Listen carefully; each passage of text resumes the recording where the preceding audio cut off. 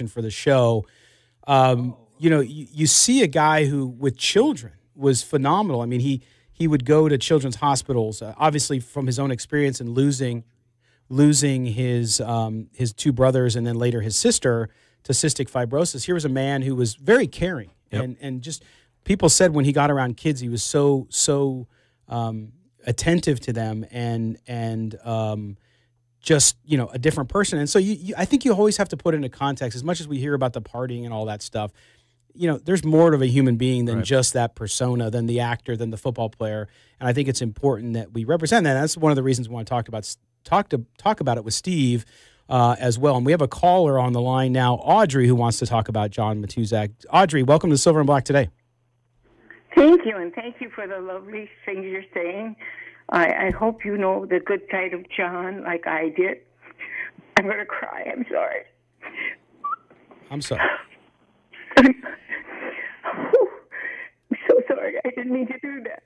That's okay. My son loved children. He was a good guy. There were two Johns, the good, the bad, and the ugly.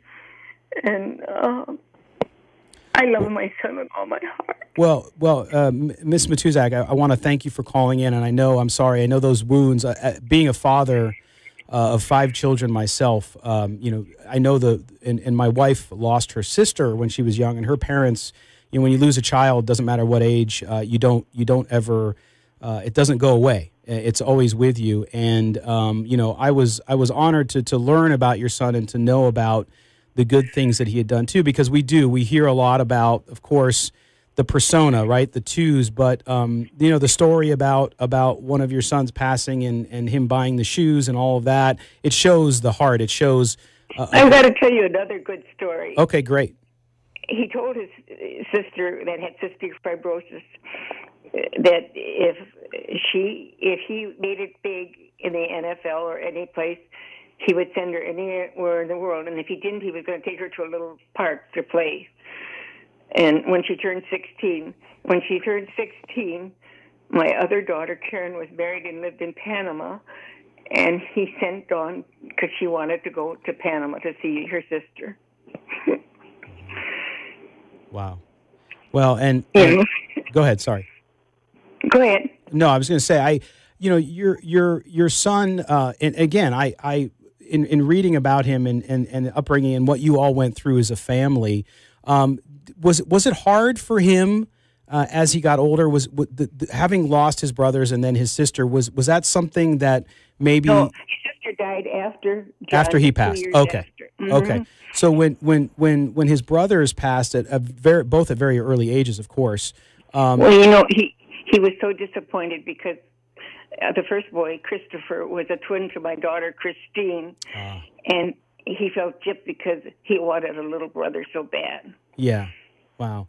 And is that something that you think, was it something that the pain from that I know you and your whole family dealt with, was the pain from that something that you feel contributed to him masking it with those things like alcohol and whatnot? Most definitely.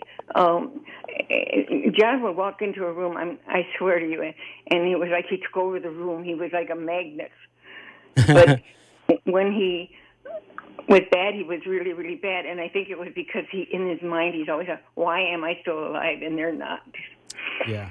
It really bothered him a lot. And I don't know how close he was to the niece. And even his nieces and nephews, he'd have his niece and his 2 nephews out and, about buying toys, doing something with them. And somebody would say, hey, John, are those your kids? He said, you bet. He never said they were his nephews and niece.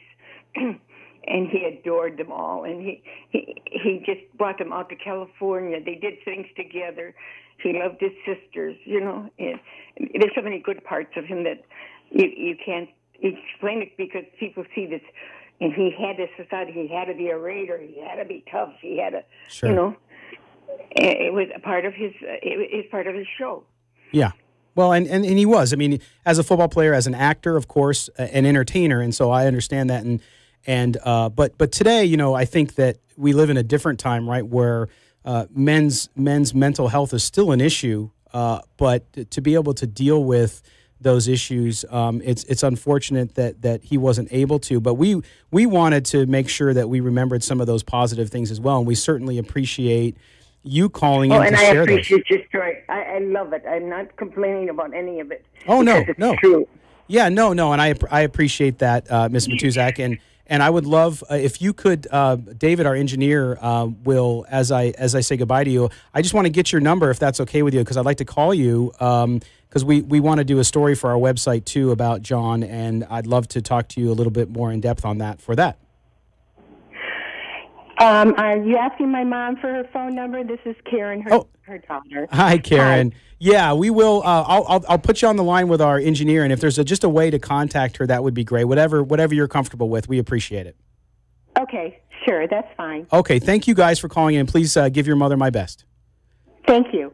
Thank you. All right, there you have it. A surprise guest, Audrey Matuszak, John Matuszak's mother. It's powerful stuff. It was, and she was obviously listening to the show and listening to Steve Delsohn come on and talk about that. But again, as I was saying, there's more to a man than just the explosive and the mistakes. We all make mistakes. We all do things, but there's two sides to every person. Like